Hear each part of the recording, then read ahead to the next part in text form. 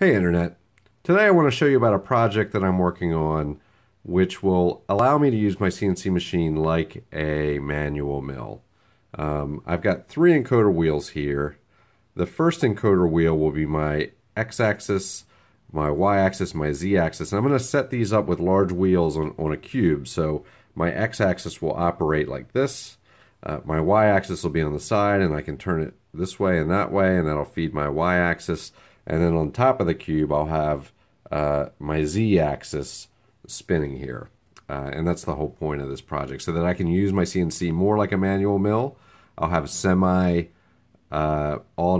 milling modes where I can do things like I can set a virtual stop with the controller, and then I can have the milling machine go ahead and mill back and forth and do a step over, mill back and forth and do a step over. And that would save me a lot of time. Or I can do things like I could set four virtual stops and then do a facing operation on a piece of material. But what I have here is, here I have a STM32, and I will go through the reasons why I chose that in a moment. Here I have an Arduino Uno running GRBL 1.1. Over here I have a OLED. This is a SSD 1306. And then I have these three encoder wheels. These are pretty high precision. These are 600 pulse per revolution encoders. I've got my three encoders. I've got a display, and I've got essentially mocked up a gerbil controller. And the reason that I chose the STM32, there's a project out there by a gentleman by the name of Simon Merritt, and he prototyped on Hackaday another Uno. I think it was an Uno.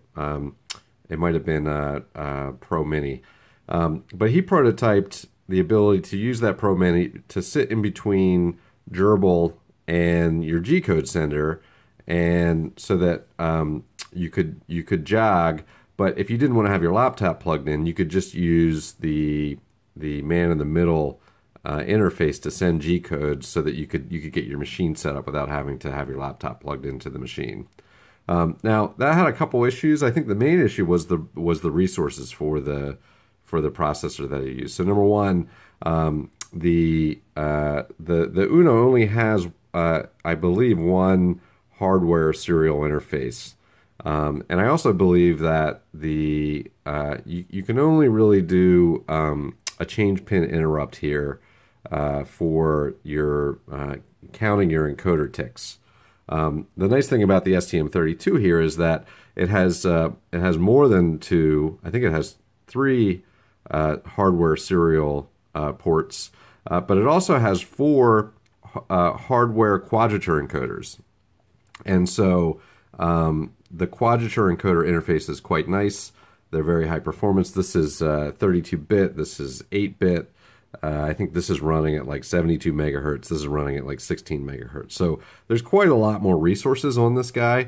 And the price is the same. I mean, these are like $2 from China, and they work really, really, really well. You have to flash the right bootloader on them, but once you get them flashed, they pretty much operate like an Arduino. You can use the Arduino IDE. And you can do a lot more with these STM32 devices. So just a really quick demo. So if I turn the wheel, essentially I'm going to send 0.01 millimeter steps, and one rotation of this wheel I think is like with the quadrature encoding I think is 1,200 steps. So I can, with one full revolution of this, I can do 1,200 steps on of movement.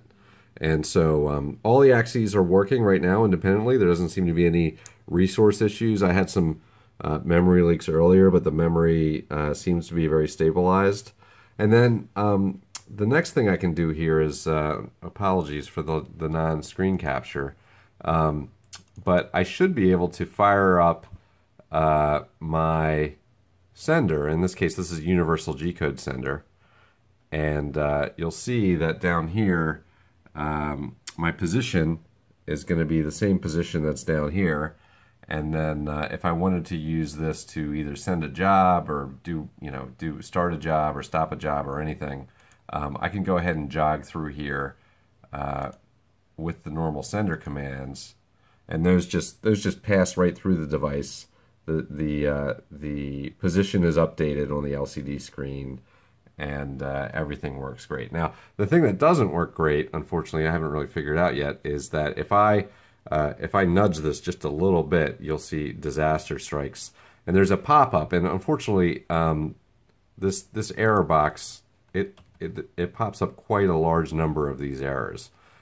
So it would be nice if I had some kind of a prefix that I could send to Universal G-Code platform to say, hey, don't parse for a little while, or just a prefix that says, ignore all of these commands.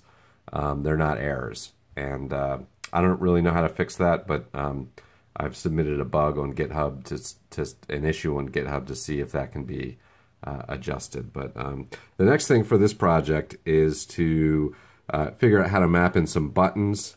And after I map in the buttons, you can see it's pretty sensitive. I just actually triggered the error again.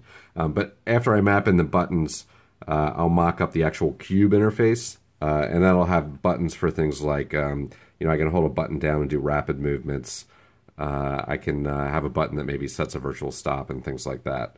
So that'll be the next step. I'm also going to experiment with using some different rotary encoders. These are about $10 if you order them on AliExpress or something along those lines. They're not expensive, but they're not cheap.